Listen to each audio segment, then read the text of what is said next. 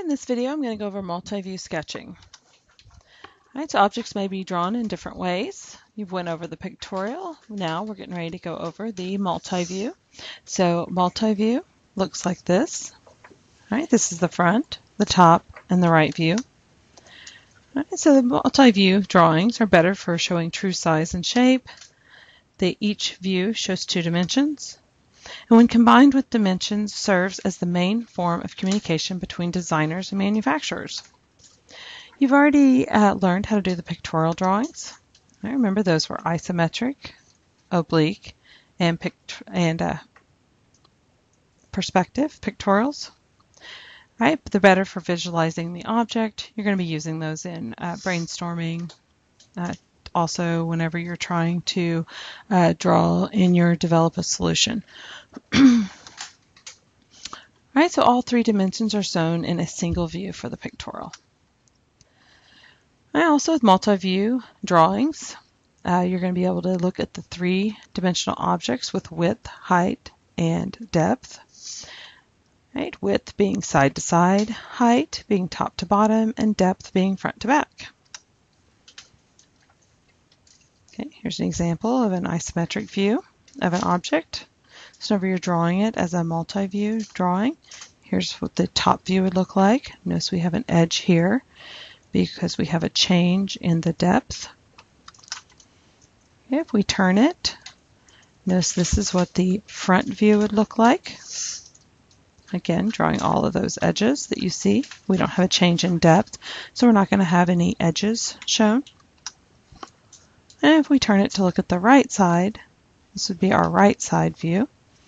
And we'd have a line here because we have a change in depth happening at this edge. All right, so our height, width, and depth. Our width is going to be here, height, and then depth. Okay, so the height is shown on the front and the right side. The width is on the front and the top view, and your depth is shown on the top and the right view.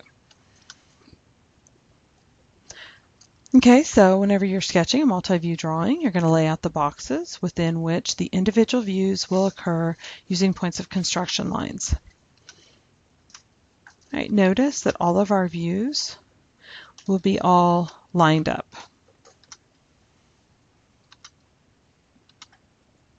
Okay, so I'd have my views, my front, my top, and my right. Notice how they're all lined up, just like in the slide before.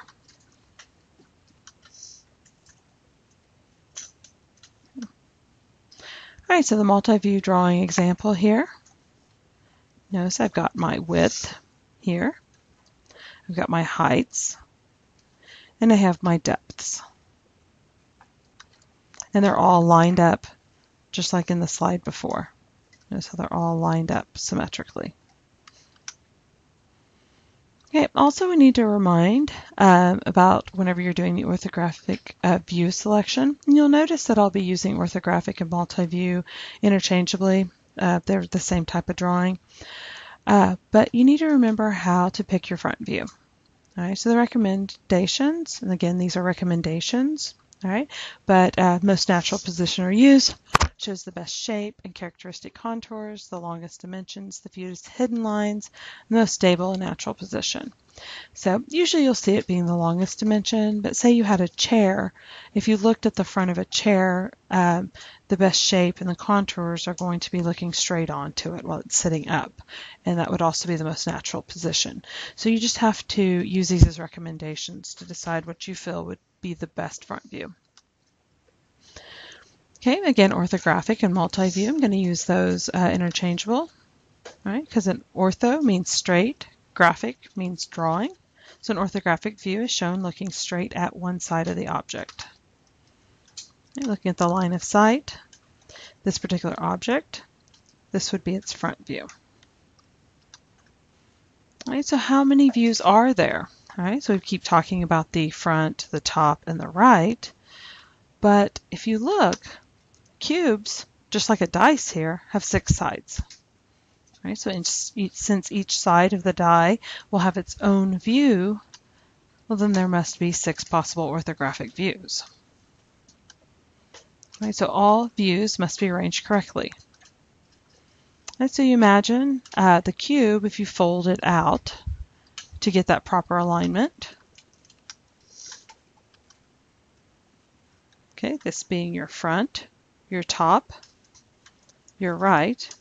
Well, then this would be the left, this would be the bottom, and then the back side can be put in any of these locations.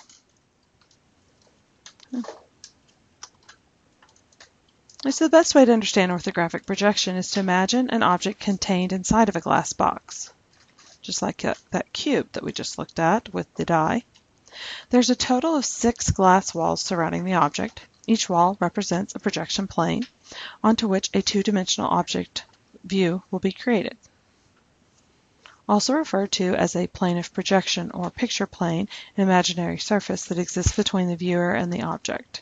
The surface onto which a 2-dimensional view of 3-dimensional object is projected and created. All right, so start by focusing on the front projection plane. The person standing at the front of the object would see only the 5 corners identified in black. And then projection lines are used to project each corner outward until they reach the projection plane.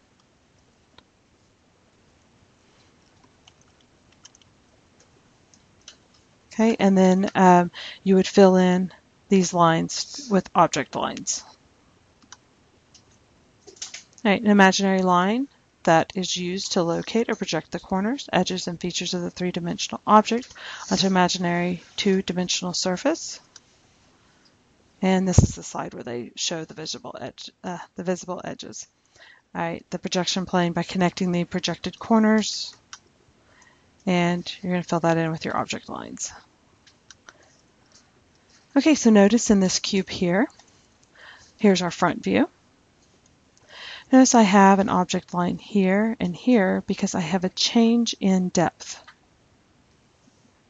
Right. I have an object line here and here as well because I have a change in depth. Again on this side. When we look at the left side, we know that there's an object line on the right side. So it's going to be referred to as a hidden line on the opposite side. It shows that there is a change in depth on the other side. It means that there is a cutout on the other side, and that's where I get those hidden lines. All right, so how does this work on the other objects? All right, place the object in a glass box, then unfold the box. Again, look at this where I have an object line here because I have an edge, change in depth, also one here. If I turned it to the left, I would have a hidden line on the back, or the left side, because I have a change in depth on this side. All right, it shows that something was cut out. Now, on the next one, notice we're going to show the hidden lines. We should have a hidden line here, because there's a cutout. Okay. Notice we have a cutout, an object line here. So right along the same level, we would have a hidden line. Okay, so how many views do you need to show? Do you need to show 3? Did you need to show all 6? Or do you just need to do 1? So if you have one view that is uniform thickness and shape for the object, and 2 views would be identical, then you only have to show that one view. Right, all dimensions properly and easily shown on one view. You don't have to draw extra views. Only one view is going to be required. All right, 2 views. If it's a symmetrical part, a third view would be identical to one of the others. Or a second view is necessary for depth, then you're going to go ahead and do 2 views. You won't need that third view. In this one, they just have the front and the top. But a right view would look exactly like this view, the front view. So they don't need that third view. So they would only draw 2 views. All right, and then most of the time you're using 3 views. Right, in this class, that's mostly what you're going to be using. And if you're not sure, go ahead and draw all 3 views. The following are rules that govern line precedence in sketches and technical drawings. Right, so whenever you are drawing these, do your object lines first, then draw your hidden lines, and then any cutting plane lines and your center lines. Right, so your object lines takes precedence over hidden and center lines. Then your hidden lines take precedence over center lines. And then your cutting plane lines takes precedence over all others because you've cut out all of those edges. That's why those would take precedence. So let's look at this. Here's a normal view. Notice these are the top views. These are the front views. All right, so we'd have a hidden line for this circle. And then we're going to have a center line to show that this is a circle, not just a square cut out.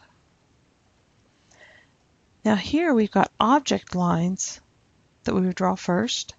The hidden lines are not going to be there because the object lines are already there. Next, we have hidden lines again, but here we're going to have also a hidden line. So notice we draw our hidden lines, then we would draw a center line. Right. Also, on this particular picture, there should be little lines, which you'll see in the next slide. There should be little lines showing that there was a center line there as well. And here we've got an object line, and the hidden lines on the side. Right. Our center lines are used to show the theoretical perfect center of holes, arcs, cylinders, and bolt circles. A bolt circle is used to position holes or cylinders in a circular pattern. Notice whenever we have a hidden line here, right, space, then space, and then a center line extends past the edge. Right, so we have a center line here with object lines. This is our top view, right? So we have our object lines drawn before those hidden lines, so we don't have hidden lines. We have the center line. On this particular one, we have a hidden line because of this cutout. And then the center lines are drawn as a space and then lines outside of that. And the hidden is over the center line. Okay. Right, so center lines will break their normal shape of a long dash interrupted by a short dash if an object or hidden line needs to take precedence. When only a short dash is used to represent a center line, there must be some space shown between the object and the short dash. Okay, here's some examples of center lines. Anytime you have a circle, you need to draw that it is a circular shape with a center line. Even though there's not a hole through it, it's still in a circular shape, so there's a center line. This view, we look straight on to the circle. That's why it's showing the center line drawn in this way. Right. Then we have a center line also in this. Right. Notice that we have all of these lined up, showing our construction lines, so that they're all on the same level. Center lines are all on the same level as well. Okay. And basically they are still, it's the little box on top gets larger and larger, but notice how my center lines are still staying the same. All right, so each of the blocks at the right has the same overall dimensions and color. What else do you have in common? All right, look at each of these and think about that. All right, well, they all have identical top views. They're all going to have edges at these top views because we do have a change in depth, so we're going to have object lines. It's the front view and the right view that's going to be able to show me then the difference in the shapes. The top views will all be the same though. All right, so match the pictorials to the multi-view drawings below. Okay, you might want to pause it here so that way you can go through and try to match those. But I'm going to go ahead and go through them, so you might want to pause between each one. Okay, so A and 10 match, B and 11, C and 5,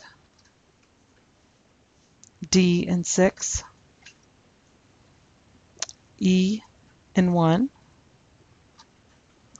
F and 12, G and 7, H and 2, J and 8, K and 4, L and 9, and M and 3. Now I'm going to show you in some practice sketches how to draw on these multi-view sketches. All right, so watch those videos next.